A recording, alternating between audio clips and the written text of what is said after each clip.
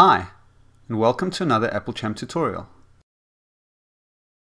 In today's tutorial, we're going to be covering the mail application.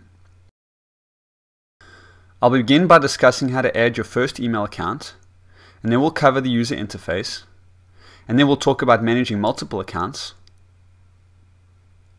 and then we'll discuss organizing mail, and then using flags, and then the new conversations mode in Mail 5.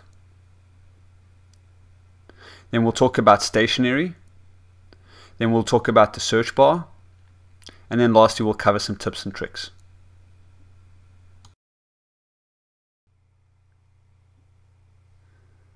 Before we begin the tutorial discussing Mail 5, I'd just like to go over creating a new email account for the first-time users out there who have never used Mail before. When you open Mail for the first time, it asks you to add an email account. And if you don't do this, you won't have access to Mail. So I'm going to quickly show you how to do this. It's really easy, really straightforward, and then we'll move on to actual Mail and how it works. So basically, full name, you just specify how you want that to be, how you want other people to see you. You can put your nickname in there, your full name, it's your preference. Then you want to type in your email address, and I've created an email address just for this tutorial, applechamptutorials@gmail.com.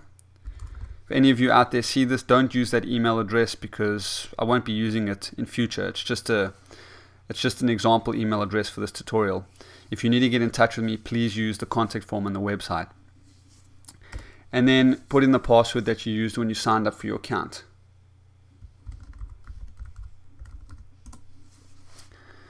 And click create. And basically Mail will go through it all for you, detect the settings. Most popular email providers such as Gmail and iCloud, all of those things, Mail will pick up the settings default. You won't have to do it yourself. And you can choose if you want to access calendars and chat as well. I don't want that for now. And then just click create. And then Mail will open up. And it will start adding your mailboxes from your email account.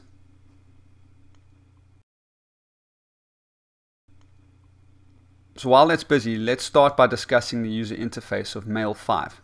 Now Mail 5 has been changed quite a lot since the previous version.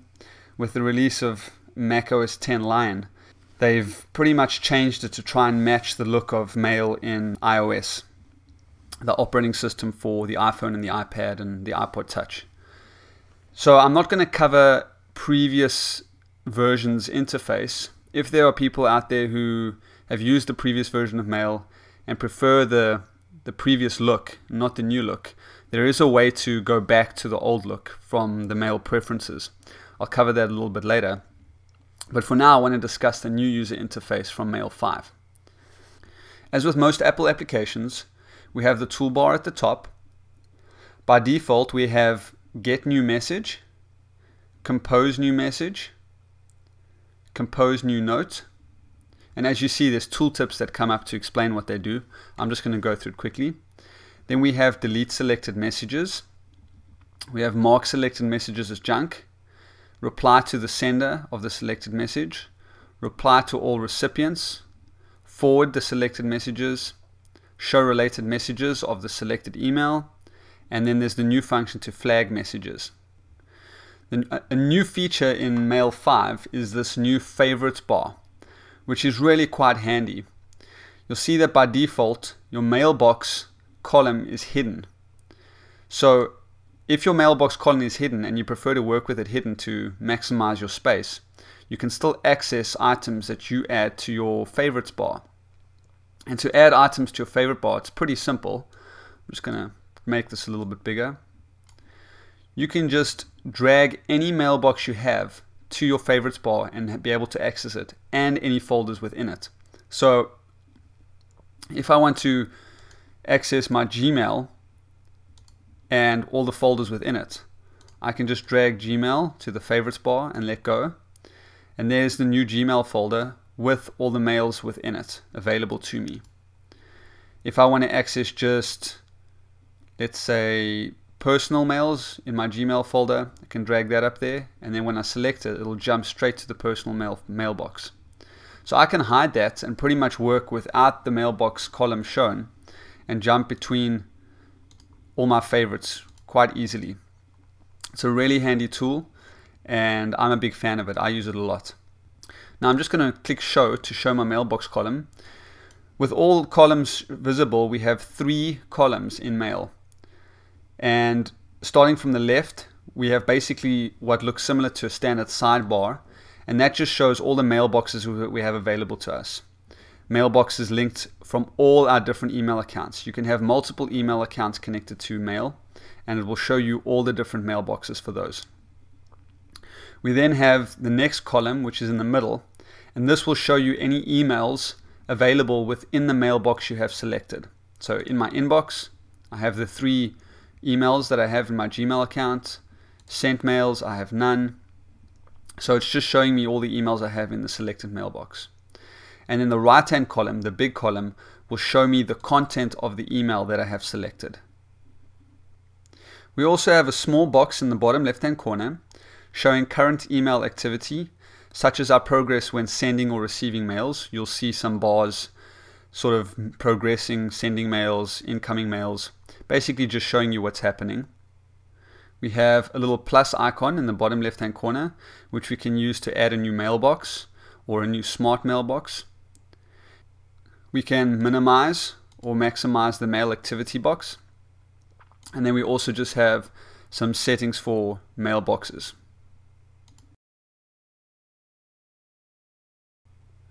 Many people these days have multiple email accounts that they use for different reasons. Perhaps one for business, one for personal, or perhaps a family email account and a personal email account. Mail can handle multiple email accounts really well. So to add a new email account, currently I just have one email account connected. You can go to Mail Preferences and the second tab, Accounts. So what we see here is by default it's the first email account that I added when I first opened Mail. But now I want to add a second one. So I'm going to add the applechamp@me email account.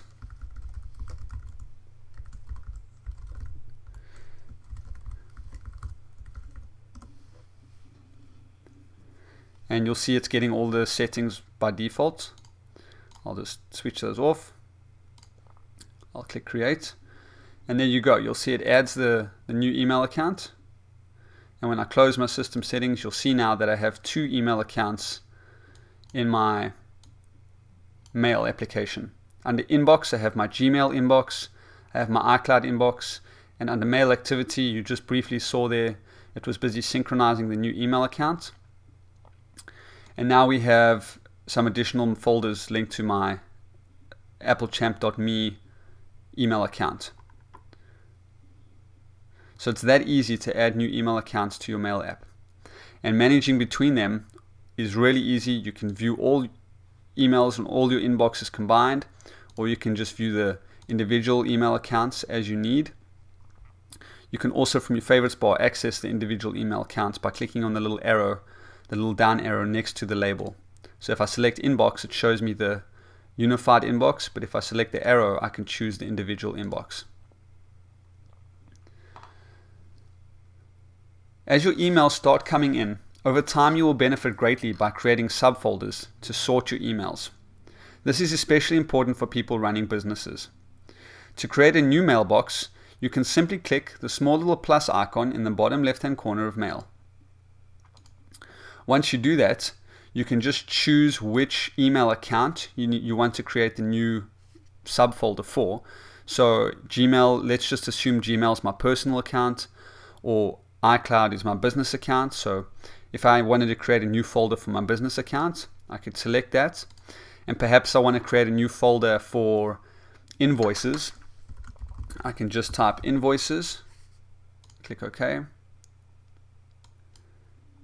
And now we have a new folder under my iCloud account for invoices. And these folders, if you're using IMAP accounts, which most email clients are, they'll be synchronized across all your mail applications. So once you create a folder in Mail on your Mac, it'll automatically add it to your iPhone or your iPad or any other device that you have the same email account on.